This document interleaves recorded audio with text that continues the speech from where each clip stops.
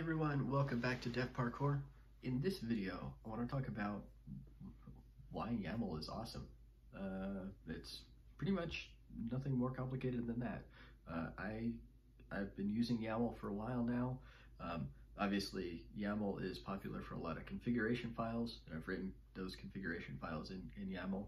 You've seen on the channel things like the GitLab CI configuration file. That's a YAML file. When I built my my little Go app when I was learning Go, I think about a year ago now, I built it to use a YAML configuration file.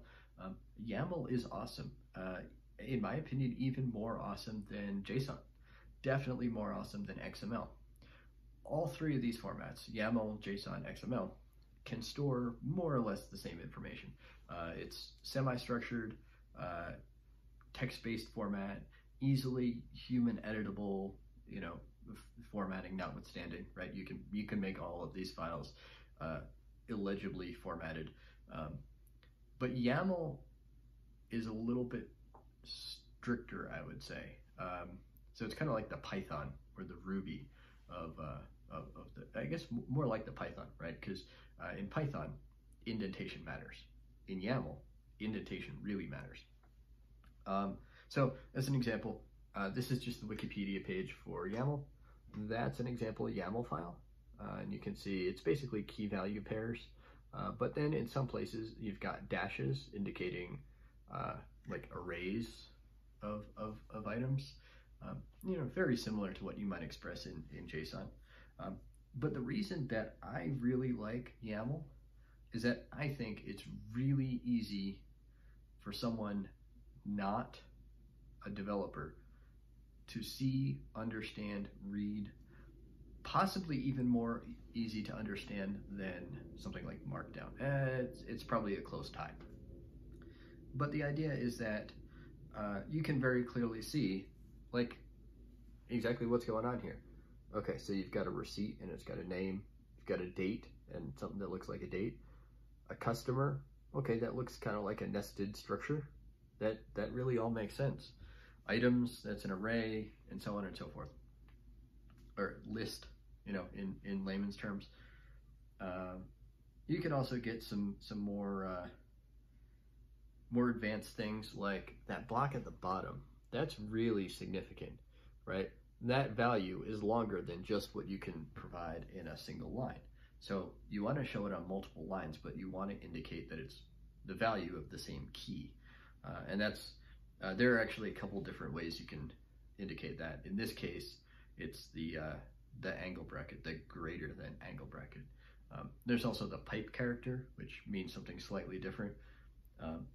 But the idea is that you can really use this to describe a wide variety of data. And in my opinion, this is very valuable because, for instance, let's say you have a short string, you can have that as just a key value pair with a colon between the two. If you have a really long data string, you can have that as a one of these special characters and then just all of your data after that. So that's really valuable. It's also very well supported by languages. I wouldn't try to write a YAML parser on your own. There are so many YAML features that just make it outrageous. But it is supported by Rust, my new favorite go-to language. I'll leave a link to that video down below. That was yesterday's video. But yeah, I'm really excited. I'm actually using YAML with Rust right now for a project, which I'll tell you more about a little bit later in the week.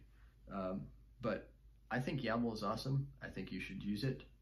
It's a great storage format, a great human readable data storage format. And I'm really excited to kind of work, unleash the power of YAML in this project that I'm working on.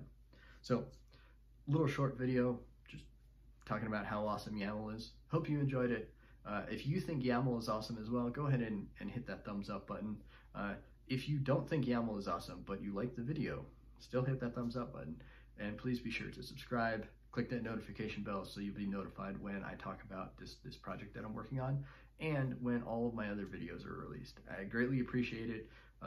it's you guys and girls who are growing the channel and making it so that I can continue to make these videos, and I really appreciate that. And if you have any comments, questions, thoughts, maybe suggestions for future topics, go ahead and leave a comment down in the comment section below. I do pay attention to those, and I try to respond to every single one of them if possible. So I appreciate you watching, and I will see you tomorrow.